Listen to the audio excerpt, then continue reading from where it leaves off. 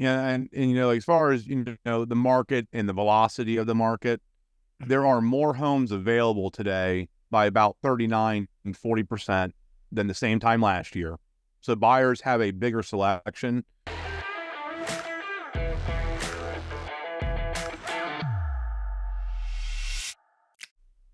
Hey there, everyone. Jamie with Sell for 1% Realtors, joined by the gang, Jaysen Barlow at broker Dave Barlow. And we are also joined by Rich Cercone at Equitable Mortgage. Today, we're going to be talking about the PCE numbers, personal consumer expenditures, and also a little bit about mortgage rates. So, Rich, take it away. What do you got for us? Hey guys, so the PCE number, along with a lot of the other inflation data that we've seen over the last month or two, has been tame. It's showing inflation is not as big a problem as it was in the past 18 months or so. This is good news for interest rates. And also, employment has been fairly stable. So, all in all, what the economists are now saying is the Fed has quite possibly engineered the famous soft landing. Soft landing meaning that they were able to raise interest rates to slow the economy down without crashing the economy. So that is the good news. And ahead of that now, they're thinking the Fed may be lowering interest rates once or twice, and there's a debate whether there'd be much more lowering beyond that. I think it'll be data dependent. But all in all, what we're seeing is a moderation in rates. We're in the sixes on most scenarios. We aren't really lower than we were maybe a week or two ago. We're just staying in that high six range. But if you have a certain mix of down payment and credit and everything, you might be in the low six range. And in the government loans like the VA and FHA, extremely lower six range, 6.1, 6.2. So in general, that's good news. Everything pretty much has a six in front of it, unless you have roughed up credit and a smaller down payment. So it's a great time again to buy houses. The market, I think, has slowed down in demand just a little bit. So you might be able to think a minute before you make an offer. You guys are better at knowing that than I am. But all in all, I think a great time to start thinking about buying a house sooner than later. Yeah, and as far as the market and the velocity of the market, there are more homes available today by about 39 and 40% than the same time last year. So buyers have a bigger selection, but we are seeing just about the same exact number of homes actually closing. And so, it's not, I have a lot of people I talk to that, well, we're going to, the market's not good, whether it's a buyer or a seller. And it's like, there's a lot of doom and gloom, a lot of headlines. And when you actually drill into the numbers, I don't think it's as bad as what everybody makes it out to be. I think it's still a pretty good market. A lot of my sellers were still getting, prices are up 3%. I'm still getting top dollar for my sellers. And yeah, if you're overpriced and there's, extra houses to choose from, you'll be slower. But if you come on price right, I know my listings are selling. I know dads are selling.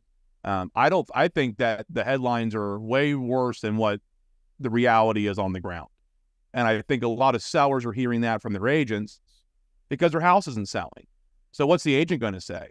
Oh yeah, my marketing's not great, or, no, they're going to blame the rates. They're going to blame the market slowing down. But the truth is that things are moving.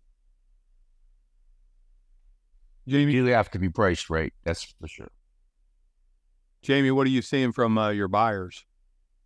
Here recently, I've actually seen a decent amount of houses that maybe have been on the market 20, 30 days that all of a sudden are having offers coming in close to asking price and coming off the market. So it does seem like buyers are entering back into the market here as of late, try to capitalize on good interest rates. And yeah, it bizarre. I've actually shown two this week that, sitting on the market for 20 days or more. And when we go take a look, they have offers all of a sudden. So things are starting to move.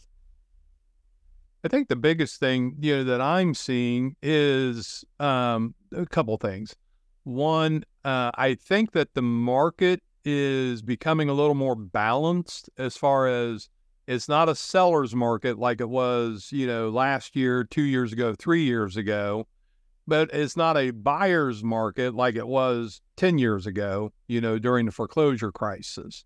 I think that we're seeing a little bit of a balance. And, from the buyer side, I think they do have a little more negotiation abilities. And from the seller side, I think you just have to be a little more realistic about pricing. We're in a very good position that appreciation values that were up 15, 17%, a couple years ago. We've not lost that. Where, as Jay mentioned, it looks like about 3 to 4% on average market wide. Obviously, some areas are a little higher appreciation values. And so sellers can still take advantage of selling their home for more money. But it's not that, well, your house is worth $400,000 and we think it's going to sell for $450 in the bidding war.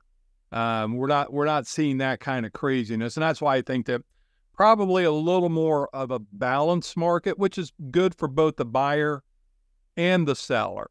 I looked real quick. The Freddie Mac average as of yesterday was 6.78% on a nationwide basis. Every market's going to be a little different. Rich, you guys are 6.5, thereabouts, 6.6. A year ago at this time, it was 6.81%. So interest rates today are about the same number it was a year ago. One of the things that we haven't talked about a lot is that every 4 years we see the market enter the presidential election. And the closer we get to that first Tuesday in November, we see the market kind of slow a little bit. And I think it's more the deer in the headlight look, that with all the rhetoric and everybody throwing, fire at each other, that the market itself just kind of says, well, I'm not quite sure what's going to happen. Should we buy? Let's wait and see. And I think we have a little bit of that going on right now. So anyway. Yeah, I think that's a good point, Dad. Like, I felt like 2 weeks ago, or whatever it was, I mean, I had several listings that we were tracking really good on showings. And then after the assassination attempt, that week, it's like a lot of my listings just kind of dropped off with like no showings. I don't know if that was like, there's kind of like a fog and a haze, like what's going to happen, similar to the election, like what's going to be around the next corner. Right. And so now rates are settling in. One thing that Jamie said I thought was interesting was, I mean, right now in Columbus, based on the June numbers, I think Dad was saying the average time on market's about 21 days, 22 days. And that's just on average. Some will still sell in day one, day two. I have plenty that do. But, for Jamie to be out there in the field and reporting back that, hey, I'm showing buyers homes day 20 on the market, and all of a sudden it's got 2 offers. That's what I'm seeing with my sellers is if we're priced right, you may need to wait 2 or 3 weeks instead of 2 or 3 hours to sell your house. But to me, wait, because you're going to get the value. Prices have not gone down, like you're saying, Dad. So, now if you have no showings and you're overpriced, you're going to be punished. If you've got, like Dad would talk about, red shag carpet and green walls, okay, that's got rough conditions, probably not going to sell right away. But, if you don't sell on day 1, day 2, don't panic. Don't give your price away. You don't need to jam a million open houses in. Just let it come to you. The market's not bad. Yeah, I think, the June numbers came out from the Columbus MLS, and we still sold 2,700 homes last month. 28 or something, yeah, around there. So which is right where we were again last year. I mean, the market is not cratering. The death of the market is greatly exaggerated, and so it's like keep going. Don't keep the boat afloat. Keep swimming if you're a buyer, and if you're a seller, don't give up. And if your realtor is blaming the market, call us. We've seen many markets. I guess I shouldn't solicit listings. But if your agent could not sell your house, call me, call Dad, call Jamie. We'll get it sold. Yeah, and I think there's a lot of pent up demand right now. I talk to a lot of people who are in the 2 and 3% range on their house, and they're just sitting there. They don't want to buy another house and go to 6%. But I think that we get below 6 at some point. We get into the 5s.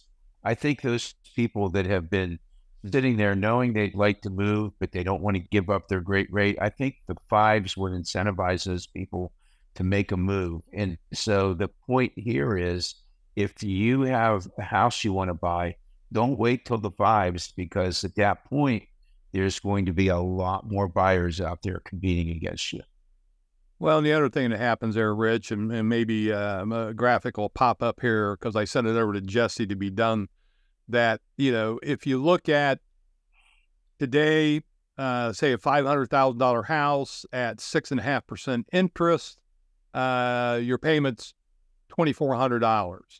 But if you wait and interest rates come down into 5 3/4, but the house appreciated, up another $50,000, you're actually going to pay more in your mortgage rate or your mortgage because the value of the home went up.